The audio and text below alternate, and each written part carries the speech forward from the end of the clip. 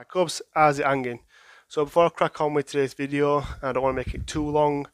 I just want to get a few messages out there. So first of all, thank you for those who turned to my live stream last Saturday. It was 380 people that turned up. A few questions were asked, a few answers were given. Also, thank you to my subscribers. 2,000 subscribers I've achieved so far, which is a personal achievement to myself. Didn't think I'd get over 200 subscribers, never mind 2,000. When I started in August last year, because I'm only guy with a phone and a headset. But thank you for all that. Two apologies. I apologise for my live stream. It disconnected 3 or 4 times due to bad weather in England at 2 a.m. And an apology for my sore throat. I did have a cold, so I promise next time it'll be a hell of a lot better. So I apologise for that. I have received a few messages in my Discord from some, I don't know if it's some subscribers or viewers, I can't see who subscribed to my channel, but a few people have asked, like, what do I look like? Now, I'm not at the point yet where I would share my image with other people because, like I said, I'm only a small YouTuber, I've only got 2K subscribers, I'm not massive where I'm not throwing myself out there, but how about I do you a deal? If you guys can help me achieve realistically of 5,000 subscribers, then I will send out a personal thank you message of myself as a video. So it won't be a screenshot or a screen recording of a game. It'll be me, myself, showing my appreciation for helping me promote my channel outside. And also, if you want to find me messages on Discord for other games or anything else that I can help with strategy. I do play shooter games like COD Mobile and Free Fire. So, hit me up on Discord, recommend some games, and I'll be able to share experiences with you. So without further ado, we are going to speed this up for you. I'm going to put on times 8 because it is a Elite War all the way through. So this is against Nation 99, the Alliance AOD. We declared on them.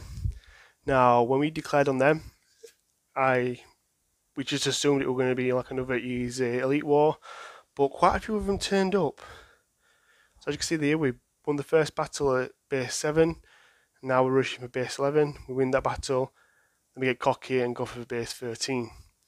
Now obviously, problem going for the bases near the main fort is you can lose easy by getting staggered. Now this alliance here they were on the ball, they knew the strategies, they knew stagger, they knew time attack, they knew speed attack, they knew how to delay us on other forts and everything. So it was not as typical Elite War. It wasn't just a smash through it, get to the base and win within a few minutes. This was a full through and through fight. It was just pure battling all the way through. And when I say battling, I mean literally every battle lasted, it felt like forever, because there was that many staggering attacks going off. The troops weren't dying. Everyone was just like, they were rock solid. It was probably one of the best Elite Wars I personally ever been participated in.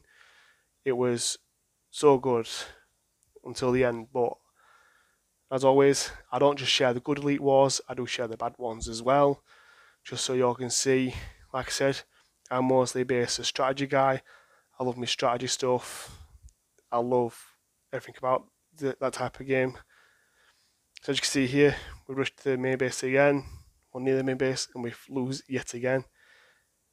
This battle was pure through and brutal, but it was just amazing. So as you can see here, we got to rush to middle again. The battle for the middle was quite a difficult battle, not just for our side, but for their side as well. As you can see here, they rushed to base 7, and they actually enabled them to move forward to our base 3 for the first time, which got us quite worried because obviously, as you know, they're getting close to 4, we're getting close to losing. So we start rushing them, base 3, tried to delay them, give us time and guys to recover. They won a few battles, then rushed our base 5, which, as you can see here, we were prepared for them. We did a counter attack to get them away from our main base. A few rushed in, and there we go. Pushed them away from our main base. no one likes the enemies being that close to their main base because it's that step close to losing. If you like this video, just want to chuck in there, can you please like it and subscribe to my channel? Please feel free to share it to your friends or anybody else you know who would like this, find this game interesting, or any friends who play other different games, which can recommend them to me to try new games, help you guys get interested in some other games as well. So as you can see here, they go back to us main base again. We've got quite a bit on edge here because this is the second time they're up near our main base. Then look at this. They all start rushing. Didn't realise how many people was at 45 and how many we refreshed. So we just chased them away. Then they start rushing base 1.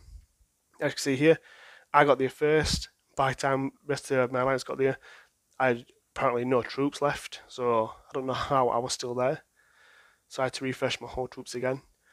So what happens when you speed too fast. As you see here now, we start to rush for the middle again because we need that edge. The middle is our security blanket of keeping all the forts. So you can see here, we all gather at 3, make sure we're all there at 3. Then once we're at 3, we then push towards 7 to enable us to capture the middle centre again, so you can see here. We all recall because the times were shockingly off, even for a stagger. Then we rush it again. Try to do the stagger effect yet again. The enemy were doing the same thing. So it was all a good stagger attack from both sides. We won again. I recommend here we actually take the middle base, but you know, the guys wanted to rush forward to 13. Actually, there, so as soon as 13 won, some rushed to 13 and 9. It just got messy from there because now this is where everyone stopped listening and everyone started doing their own things. As you see, we've got 5 minutes left on the clock to win this. We're down by 3 bases and the enemy was still going strong. See there, the top base there, coming through the top end at base 4. And as you can see now, last few minutes, everyone's getting scattered everywhere. We're down by now by 5 bases. The enemy's defending 4 perfectly. Just want to say to AOD, you guys were a real challenge. We found it really interesting, although it didn't end up the way we wanted it to end. The battle was just immense through and through. Like I said, by far the best Elite Wars I've ever played. All strategy based on both sides, well organised on either side. Unfortunately, the enemy just got that edge on us. We ended up losing. So I said during the middle of the video, if you really like this video, please give it a thumbs up. Subscribe to my channel. Feel free to share with any friends, families, anybody you know, even within your nation. Please share my content. Like I said at the start, if I do hit 5k subscribers, I will do a video of myself with a thank you message to you all. But until then, see you in the next video. Take care, Cubbies.